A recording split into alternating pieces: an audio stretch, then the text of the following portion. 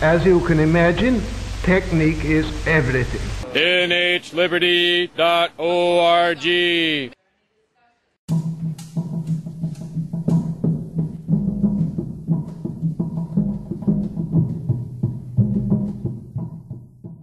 And he's telling you he wants the cameras off.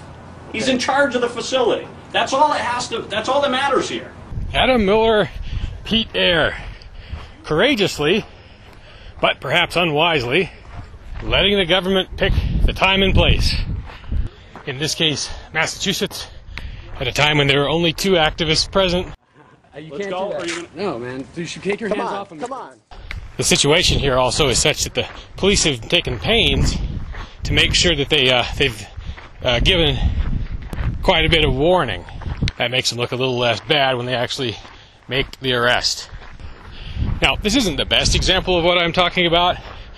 Pete and Adam have gotten a lot of things right in this particular video, but I do want to posit the question: what is the right time and place to make a stand?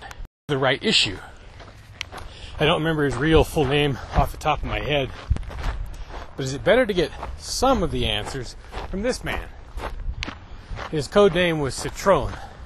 I don't know how accurate the film is, but there was a great Danish film made about this anti-Nazi around 2009. The film's called Flame and Citroen. Or maybe it's Citroen and Flame, I can't remember. But there's a scene in the film that played out many times. It played out once in the film. It probably played out many times in the life of this resistance fighter. Citroen approaches a Nazi checkpoint en route from probably one act of resistance to another. But while he's at the checkpoint, he just meekly submits, gives his papers, doesn't take any kind of stand for his rights or anything like that. He knows that's not the time, not the place, not the circumstance. He knows all he needs to do to win is just get through the checkpoint. And then once he's in his safe house, he can go about the serious business of picking a time and place of his own. Up to? You gotta go. You guys, I don't know you. I don't like strangers putting their hands on me. If you don't leave, you're going to be placed under arrest. Do you understand me? This was a different circumstance from what Pete and Adam are facing here. And in truth, the 2 activists did come out pretty much smelling like a rose after this incident because they won in court in a jury trial. Have you all in the air case. If those 2 pieces are not yours, please step outside the hallway. No, you didn't. You actually cut. You actually said, no. As soon as you told us what the law was, we took off. We have it on video. Maybe this is a better example of taking the wrong stand at the wrong time, in the wrong place, under the wrong circumstances. I don't want to think you guys police officers turning off our camera over there. If you've got some problem with some government law, the time to make a stand against it, the way to make a stand against it, is not while the authorities have chosen to enforce it on their terms. It's on your terms. What I've generally done, and I guess I've done it about 9 times, is sort of come back. I'm going to ask you to put it down for me. I'm going to respectfully decline. I am audio taping. Set the time, place, and issue myself. Although I guess it's not always my own persecution that I'm taking issue with. Here's a hypothetical example of how we could do better in police encounters. I don't want to get out of the car, please. Why are you asking me to get out of my car? Because you've been doing something. I was getting my wallet out of my center console. Let's say you're Nathan Cox here and you're in Virginia, targeted by the police for a traffic stop.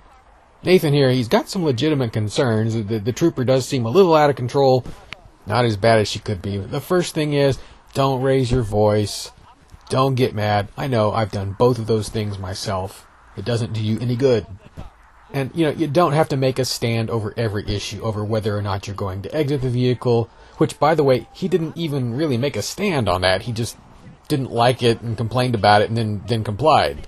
Anyway, I think the better thing to do in this position is, if you've got an issue with being asked to leave a vehicle, if that's one of your big concerns, then maybe you comply here under protest, but you take the issue back up again at the time and place where it really counts, and you can put the troops in the field.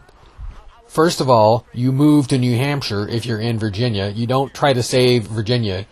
You look for a case where Manchester PD or some other police department has forced people to leave their cars inappropriately.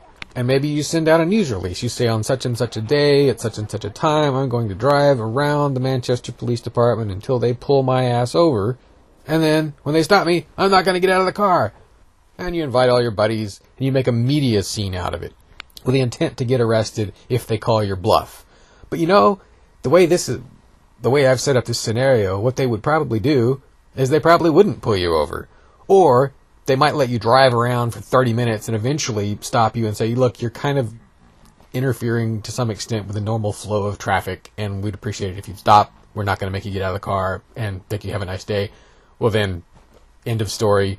They look pretty good. And also, you, if you're the one scheduling this civil disobedience, don't get arrested, so it's not much hassle.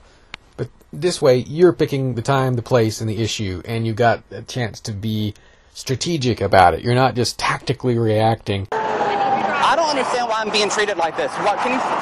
You were up there making furtive movements in the vehicle, okay? You're recording me. You're recording me. Ma'am, you know what? Please don't touch me. I swear, I just won a lawsuit against the VCU police.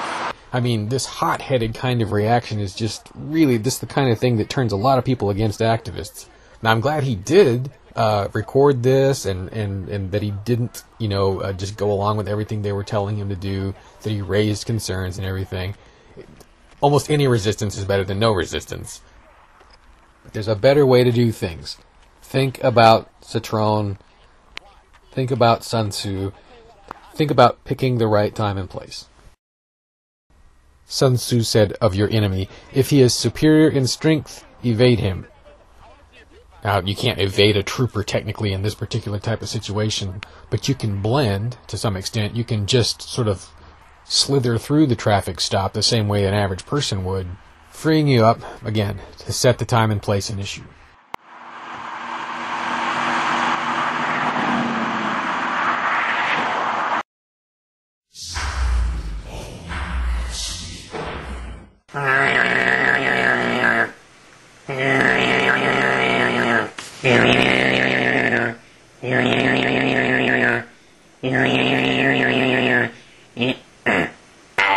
NHLiberty.org